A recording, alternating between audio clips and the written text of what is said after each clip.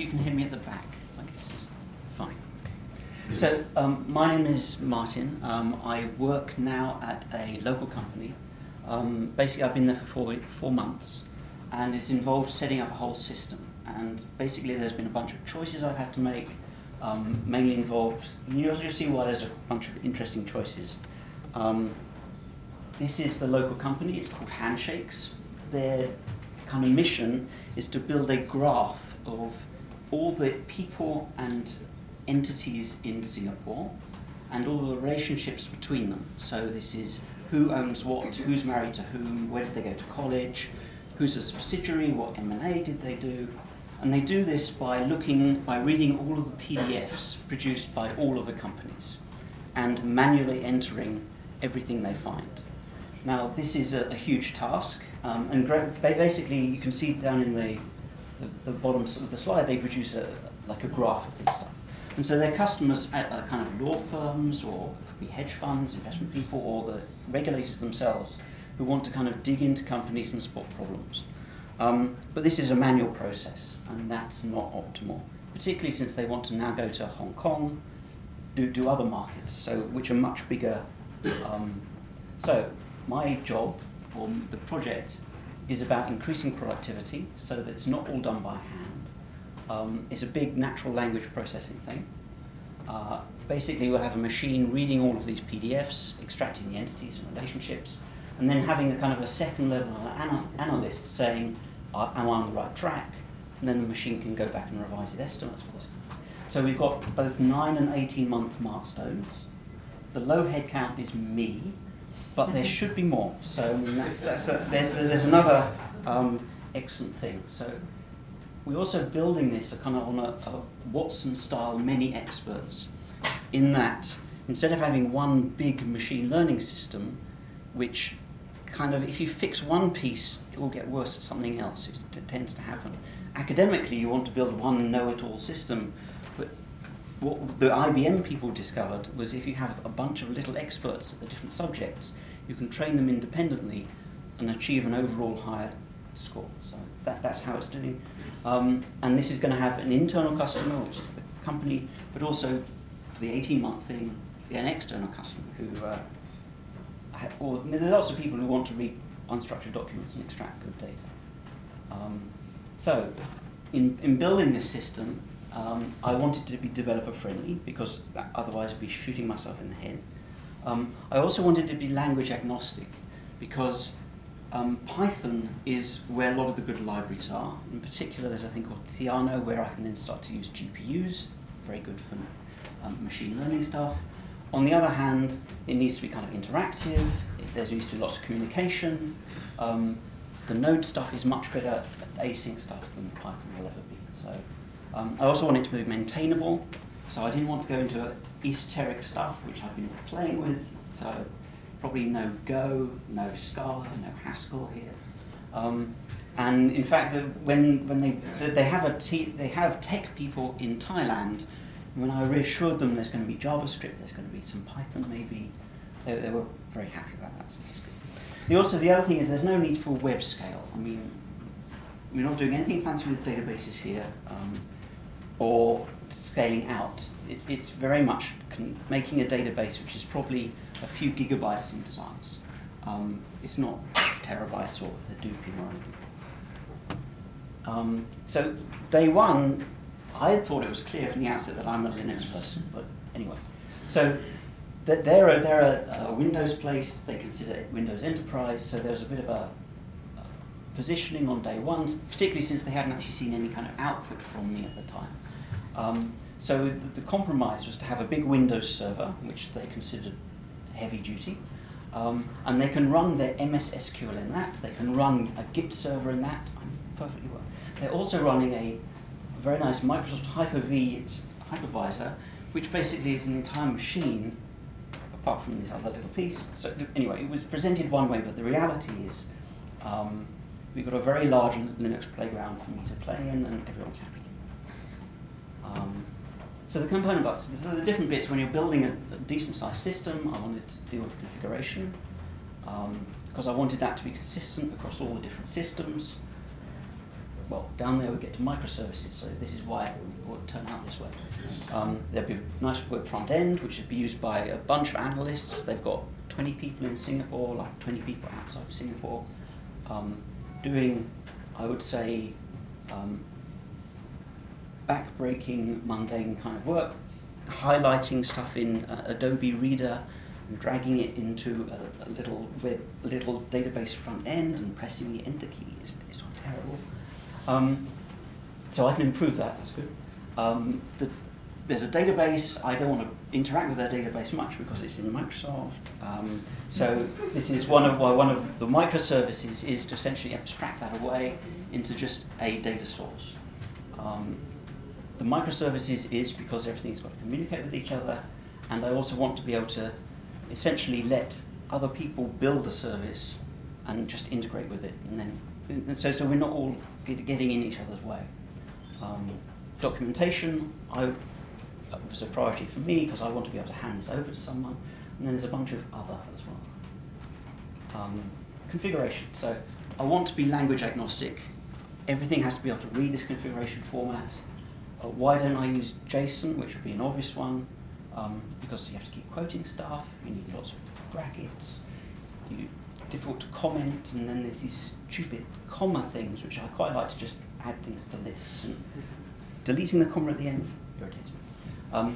YAML is a more Python-esque kind of thing. It's a kind of a white space, dependent layout. On the other hand, there's nice tooling, and in particular there's a node YAML config, which means you can do a configuration like this. And what's going on here is that this is just one file, and this file is actually longer because each service has its own piece. This is saying that under the default thing, which the environment is the default is to production, there's a service called ground truth, and the ground truth server has this and that host and port, and various database strings or whatever parameters. But then if you're in a production environment, then down below, the production thing will then overwrite whatever parameters you want to, so that the production port will actually turn into 3072. There'll be various other things. So if I have different environments, there'll be development one, where I don't want to keep loading up big data sets, I'll choose different data sets, or a testing thing which I want to be able to run concurrently. We can fix all that pretty easily. And of course there's a nice Python module for reading this in. You can read it wherever. It all turns into beautifully same everywhere. So web server, I'm not inventing any new stuff here. This is Bootstrap. We picked a nice theme. Done. Okay. Apologies to all the designers, but it worked really well. Node, Express, and Jade, which is kind of nice. Socket.io, PDF.js. So Jade is something essentially coming out of the Ruby-style Haml thing. It's really convenient. If you're irritated as I am at commas and closing brackets, then you're kind of like the idea of indentation implies structure, and this turns. There are tools just to turn HTML into nice documents like this. It makes editing them almost a pleasure. Socket.io is another choice whereby I knew that I needed some feedback interactivity with the web pages. In particular, what I'd like to do is have, as results, the machine decides on results, there should be like a stream of hypotheses and that the user can interact with it. Doing that with jQuery turns into kind of like a hell, because jQuery, at the beginning it seems like, oh, I'll do a query, I'll get results, but then suddenly you start to have different branching possibilities, it turns into something really unpleasant. Socket.io, basically you get a message bus. This shows you can construct a socket on the server side, and then just connect these. And it also, like Express, you can add in middleware to do authentication. You can then receive these queries and send back along this socket. The clients can connect and reconnect, whatever. It's all very flexible and beautiful. PDF.js, this is a thing out of the Mozilla guide, and it's how PDFs are displayed in Firefox. But you can also embed it in a web page and then manipulate it using controls. You have to kind of fiddle with some of the source or whatever. But this, I did this fairly early on, but kind of demonstrated that the whole PDF process that they were doing could be replaced by something which is all embedded in a web browser, and if you clicked on one side, it would highlight in the document, and they were blown away by this idea. So that was a win. But also this will be important in the later thing. It's nice to know that PDFs are completely understood by this web database. So MS SQL, I prefer not to deal with this. So this is a bridge into the other side of the big server. One other thing is that because of I've got a testing regime which is being imposed on me for machine learning purposes, in that I have a before state of the database, I get a new document, and I then find out what the actual analyst would have said. So I have two snapshots. But I also want to control who gets. I don't want lots of my components being able to query the after state. I mean, you need to keep very vigorous control of that. So I wanted to produce a kind of a service which only allowed one view of it, and then I can kind of firewall off the after states to just a verification kind of service.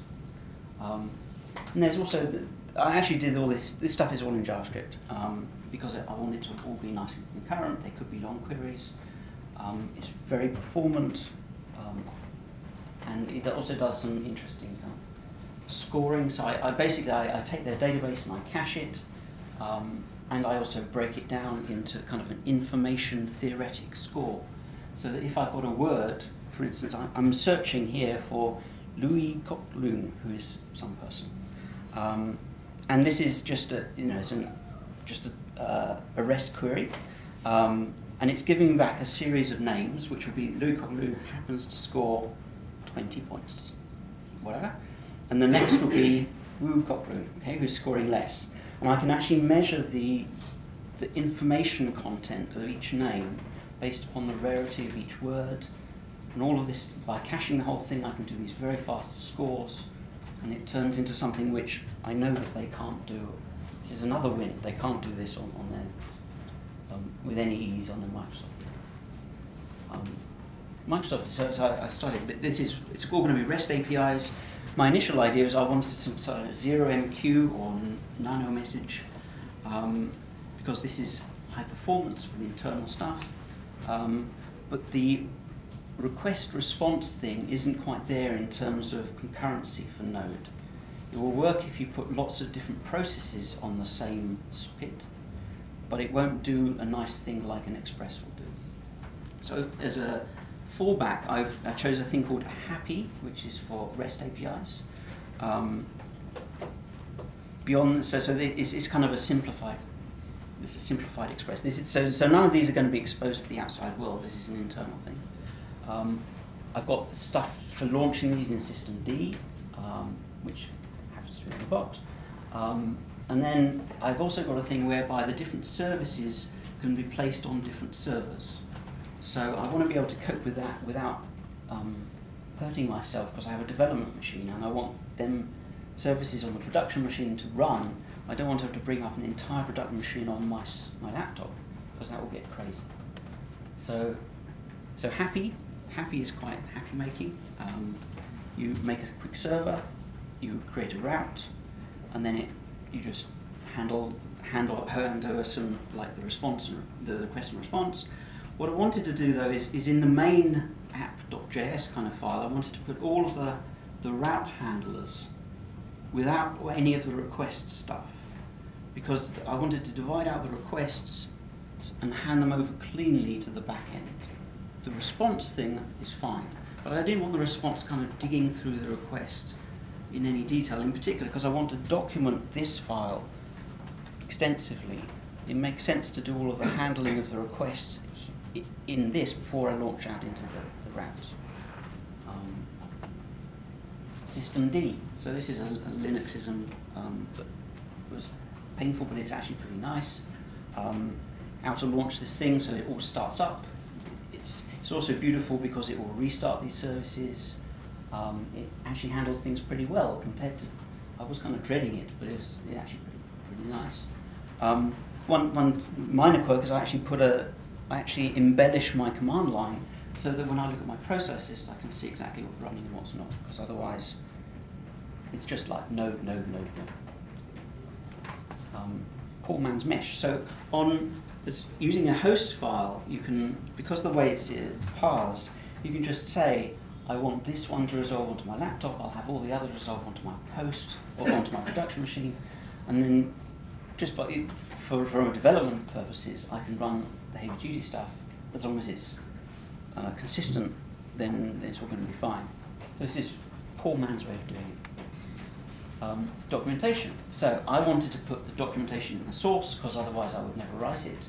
I like Python's Sphinx, which is kind of well tested and also kind of easy to use. I find the Java docs, it's just a hairy use. I mean, I don't understand the class, whatever. It doesn't naturally flow for me. So I've also I've added some specific things so I can document APIs well in JavaScript and Python. But once you do that, this is a very simple documentation interface.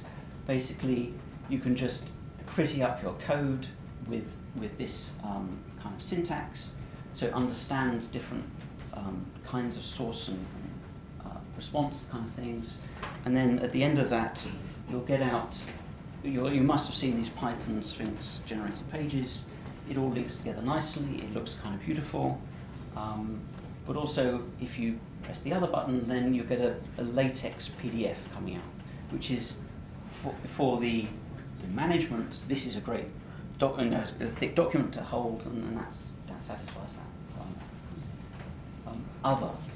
So other things I wanted to do is have a kind of message bus so that everything can kind of understand how everything is being processed. And Nano Message works pretty well for that. It has solid pub sub kind of thing, kind of the internal version of a socket.io.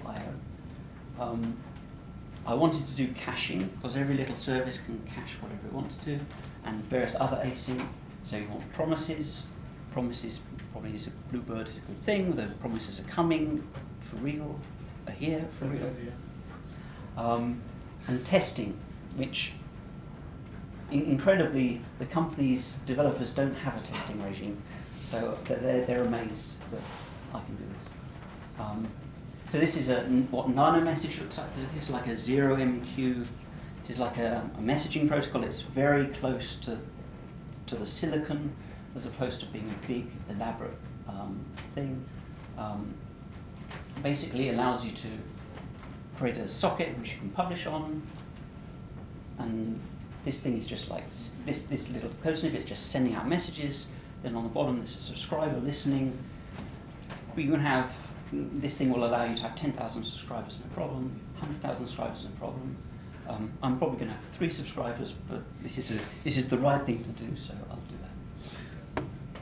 that. Caching. So here's promises, basically with callbacks. You can imagine that the first thing you're doing is, suppose I want to read a file and the file's not there, then your callback will say, okay, go and read it. Now I need to cope with it. Promises are very nice because I can just fail, resume, and then tie back in with my kind of promise thing. It turns into a very nice solution. Promises everywhere. Testing, basically Mocha with, I think it's a browser, a zombie browser. It's quite, it's working very, very well for me. I'm not doing unit testing since that would be too much. I mean, the moment that the code is evolving very, very quickly, but what I do care about is end-to-end testing on some of the use cases or from external APIs, that the database didn't break, for instance, or that the users still can log in. So this is very good for making sure I haven't completely destroyed everything. I think that's probably about all of the other. So there's a lot of choices out there, and just spending the time to understand the trade-offs is very worthwhile, I think. But now there's also the real work of doing the actual machine learning. So while doing all of this, I've been kind of plugging away at making stuff which works sufficient to keep the company entertained with positive action. But there's, you also have to make sure the infrastructure is all right, because later on they'll say, oh, good job we did that. And anyway, now we're on to the real world. So questions? Oh yes, I should say, we are looking for a keen Singaporean.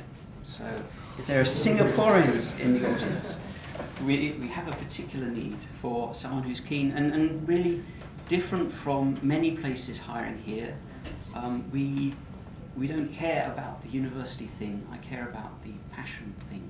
So if you're programming because you're being paid for it, that's great. We prefer you're programming because you love it, but that's a different thing. So, yeah. But there is a thing there. The Singaporean thing is a thing. So. And apparently I'm allowed to say it. So, so with your testing setup, yes. How rigorous is it? Like, I mean, do you have tests for every sort of feature that you implement, or is it just sort of like, kind of like more of a, just to make sure that it's like a sanity check? Somewhere in between. I mean, once I think a process is kind of well established and works for me, and it's like, okay, let's implement a test just to make sure I don't break it. For instance, logging in and logging out is absolutely essential that works, right? You don't want to do something with the cookies which breaks your logging in and logging out, or your payment system. You've got to make sure that so some of the things are fairly short, like can I log in, or if I go to a page, is the login page there? But others are like, let's follow a whole user story. Can the user log in, look at a document, find a word, back it out? And the test will very quickly tell you whether it's doing the right thing. And then you know, because 95% of the time the tests aren't breaking, so you don't want to run lots and lots of minuscule tests. If this one big test fails, then I know I've got a problem, but that's... so it's kind of it's a choice. It works for me. One other question was, you've got Happy and Express in there. Yes. Usually people go for one or the other. I mean, was that just sort of like you evolved to pick Happy and we realized, oh, it was a better choice for JSON API, or what? So what was the... what happened? So Express is running on the web server, it can cope with lots and lots of different things. It has to cope with authentication, lots of different issues. Happy is almost zero, but that one page is a complete Happy server. That I kind of liked.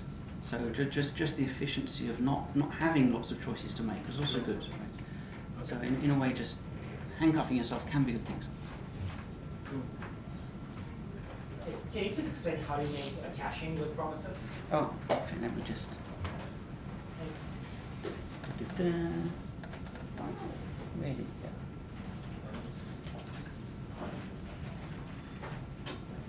There. Okay, so the problem with all these code snippets is they're all like a lightning talk on their own. Basically, what that Bluebird does is it can take an existing library and wrap it all. So this will take the file, the FS library, and then add an async method for every method it finds, for every relevant method it finds. And instead of having a read file with a callback at the end, it generates what's called a promise. So basically, that promise will then, on a successful read on this read file async, it will go then. It will then implement JSON parse. And the output of that will have a result called p.then, which is at the bottom. So at the bottom, the p.then has a JSON parsed version of whatever is in the file. However, the way promises work, and this is the whole thing, they're monadic, is that the catch, which is underneath then catch all the error paths will go into there.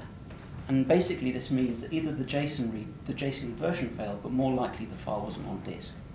So what this then does is it returns a new promise, and the new promise is a load, it does a load from the database, and it returns, in the return resolve thing, just resolves itself into the results of doing this from the database. So the point of it, and it also asynchronously writes the file back to disk, but I've already got the result. I don't care whether that happens right before I continue. So this whole kind of promise mechanism allows you to deal with the callback hell, with the kind of multi-branching, all in one nice long stream. And it's a thing.